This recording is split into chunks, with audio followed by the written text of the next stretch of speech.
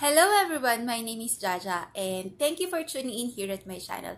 I am a mommy currently on my breastfeeding journey and I'd like to share to you my experiences and knowledge on these topics. So, if you're a mommy interested to breastfeed or you just want to know more about on these things, please watch and subscribe to my channel. For this video, I'm going to share to you a very popular brand of breast pump in the United States and also dito na rin sa Philippines. So here it is, the Elvie Stride.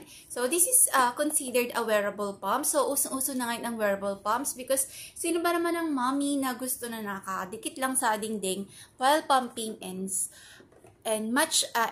many of us, syempre, gusto magkaroon ng mobility while pumping.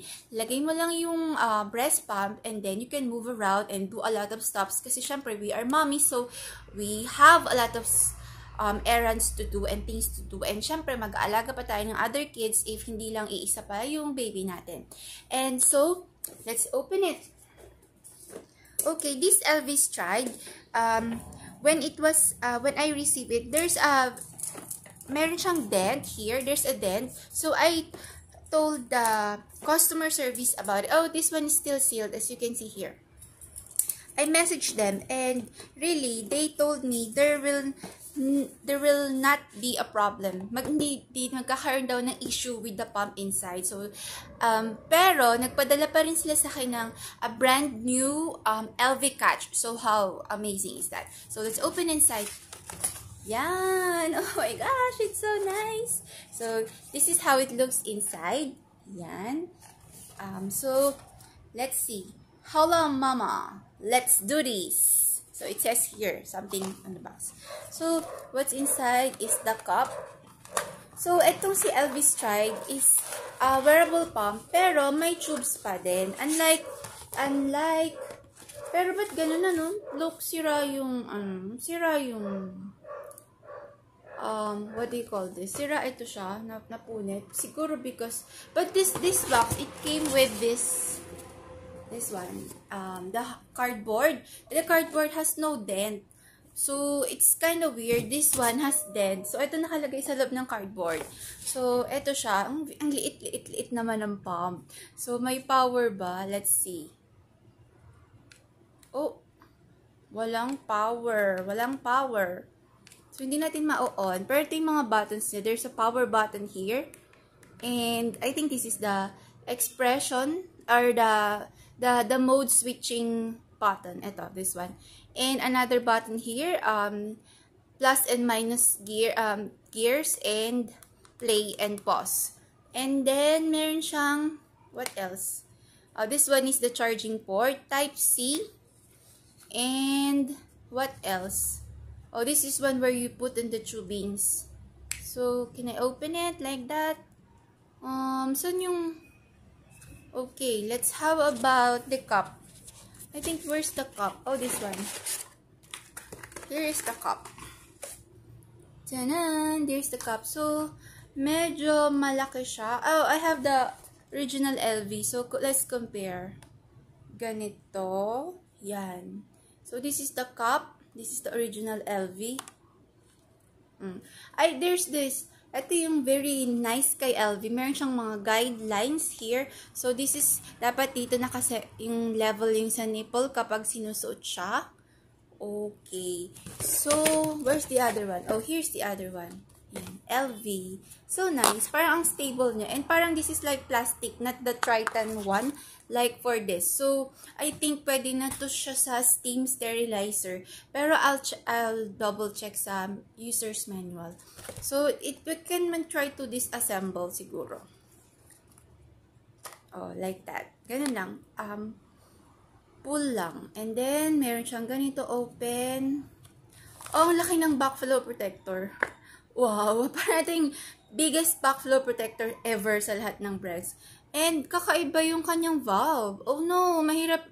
Sa US lang na naman din na ganun, wala kang hack for this. But anyway, I will try to find kung meron pwedeng i-hack for this so that pwedeng magamit kapag hindi ka makapurchase sa US.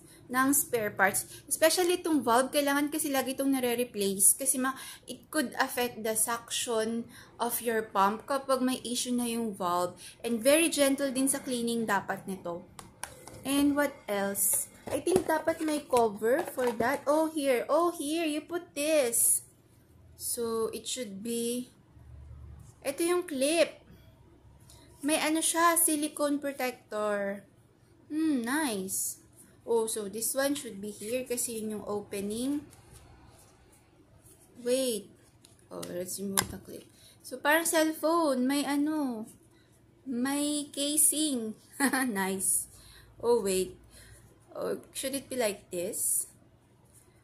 Oh, no. Oh, no.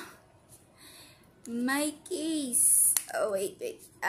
Yeah. I think I got it. Not just so exact, but kind of like this. So, may casing siya. Silicone. Yan. Parang yung opening, hindi pa masyadong exact. And then, this one is the one you clip on. Oh, no. So, pwedeng ilagay lang siya sa damit, or sa belt, or sa pants. Yan, magiging clip-on na lang siya. And wait, ito, this one. There's an opening here. So, you can also put a lanyard, I think. And then, what else? This is the charger. Type-C. Yung port. And these are the tubing. So, ito. Let's see. Wow! So, it's like this. I think pwedeng i-hack to. Tatanggalin lang to. Tapos, pwede ka na makaano ng ibang tubings. I think pwedeng gamitin to sa itong motor, I think. Pwedeng gamitin itong motor sa ibang cups ng mga wearable pumps. Like for my favorite, si Imani. Oh, I think you can use this with this. Ihahack lang. So, let's see. Kaso wala pa siyang power. So, it will be looking like this. We'll connect the tubing here. And, wow, ang daling ilagay. Ganun na lang yun. Amazing. So, ito. So, lalagay niya siya here. So, dalawang ganyan. Tatakip natin to. So, nice. What else inside? There's nothing inside but the user's manual and it's empty. So, my initial thoughts on this. Actually, I've read a lot of things about this. So, sabi, it's not so strong. Pero ganun naman talaga with Elvie. You cannot expect them like the original Elvie. Hindi talaga malakas ang suction nila. But it's good because they won't hurt. Hindi masakit, and still, anything above 200 mm mercury suction pressure naman is effective para sa pagkuha ng milk. So, I've read that this one, I think around 240 or 270 mm mercury. Unlike sa mga, like this, si Imani, malalakas, abot sila ng 300, sila Yoha, 300, but still, every mommy responds differently to a breast pump. So, I think for me, this is still a must-try breast pump. I'm so excited to try this, and I'll update another. I'll upload another video, an update for this one. And where can you buy this? I got this one because it's not available here in the Philippines. So I asked Mommy Lorraine. So meron siyang FB page where you can ask her to purchase for you from the US, and my warranty, and that's a good thing. And what else? If you have any questions or comments, please write down below. And I'm really so excited to use this now. Thank you so much, and I hope you watch my other videos. I still have to show you so many brands out there. Thank you. Bye.